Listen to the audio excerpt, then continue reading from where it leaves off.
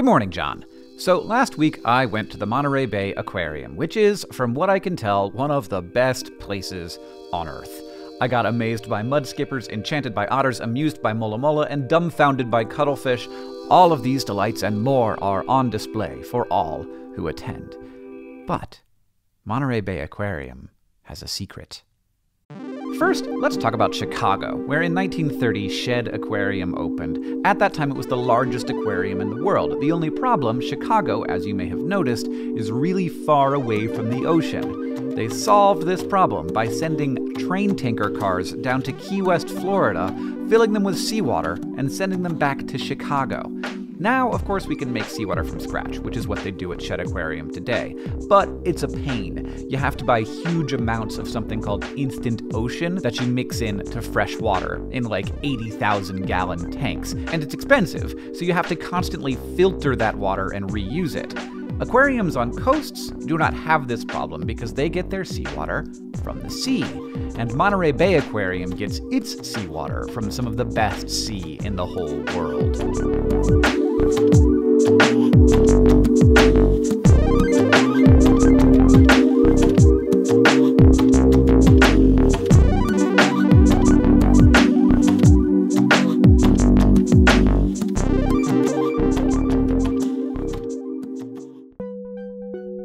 If you take a look at the west coast of the United States, you'll see, after the coast happens, there's that little light-colored bit. That's the continental shelf. Geologically, that bit is part of the continental landmass, it just happens to be underwater. But you'll also notice just one place where there's a little chink in the armor of the continental shelf, a place where the darker blue goes all the way up to the coast. That is Monterey Bay. Specifically, it's Monterey Canyon, which has cliff faces more than a mile high, and from shelf to base is roughly the depth of the Grand Canyon. That canyon gives researchers access to an amazing variety of ocean depths and thus ocean ecosystems without having to travel far offshore. Monterey Bay and the area around it also has consistent winds that push warmer, less nutrient-rich waters offshore. Cool, clean, nutrient-rich water from deeper into the ocean then rises to the surface in a process called upwelling. That makes this area of the Pacific coast extremely abundant, and it makes the water fantastic. And so, the Monterey Bay Aquarium simply pumps 2,000 gallons of seawater per minute into its facility, and a roughly corresponding 2,000 gallons leaves, headed back into the bay. The system that manages this is a marvel, and I got to walk around in it and learn a little bit about how it works.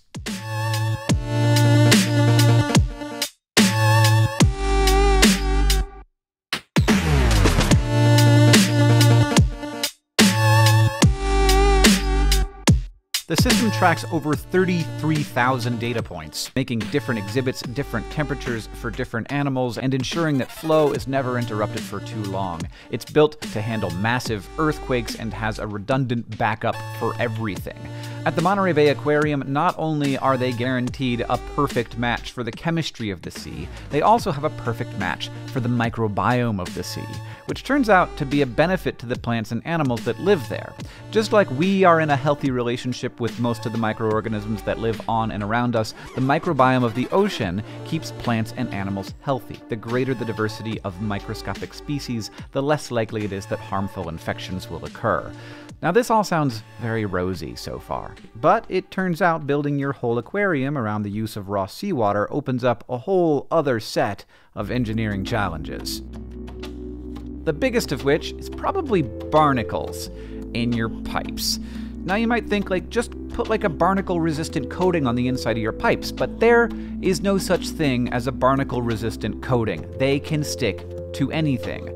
Barnacle larvae are also tiny, too tiny to filter out of the source without the filter constantly clogging, and you can't get the water moving fast enough to keep them from cementing in the pipes.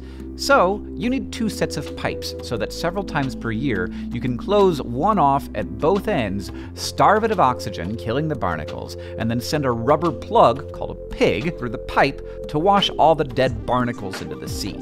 Apparently, this smells just fantastic. At the Monterey Bay Aquarium, they'll filter seawater to get the biggest stuff out. After the filtering, the water heads straight into their Monterey Bay kelp forest tank. So the ecosystem of that tank is as close as possible to the ecosystem of the actual Monterey Bay. From there, it's distributed throughout the rest of the aquarium. That tank serves as a kind of public-facing storage. So whenever new water isn't coming in, the level of that kelp tank actually starts to drop. And for the exhibits that contain wildlife native to Monterey Bay, you don't even need to filter that water on the way out, because all that stuff is already stuff that's in the bay. But while an aquarium in like Atlanta doesn't have to worry about introducing invasive species because it's a pretty long and arduous trip from Atlanta to an ocean ecosystem, the Monterey Bay Aquarium discharges water just as often as it comes in. It's a constant cycle. And for their exotic exhibits, they have to filter water out and pass it through what's basically a UV tanning bed, which sterilizes the water before it's discharged to the bay. So think about that next time you're wondering if you should go in for a tan. And finally, anyone who's picked up a 5-gallon bucket of water knows that water is not light, so pumping water requires a lot of energy. And if the intake gets clogged, like say by a smack of jellyfish, the giant steel cylinder that keeps big animals from getting sucked in gets crushed like a soda can, and the water stops flowing. Ocean water over the last 50 years or so has gotten warmer, and warm water holds less oxygen. That's bad for many animals, but jellies, which have been roaming the world's oceans since before fish even existed, appear to be taking up the slack. So jellyfish blooms are more common, and these steel cylinders need to be replaced more often. So nothing about this place is simple, but all of this hard work and engineering in the basement creates this magical experience for the millions of people who visit here every year. Every person who walks in these doors encounters what in many ways feels like another world that we just happen to share this planet with. That world, in a way, walked right up and knocked on the door of Monterey, California, and humans answered.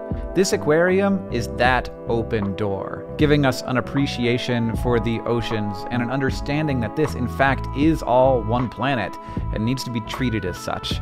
On the surface, it looks like effortless magic. Underneath, we see the secret. The work, the engineering, the science, the passion, and the geology and climate that make it all possible. What a fantastic place.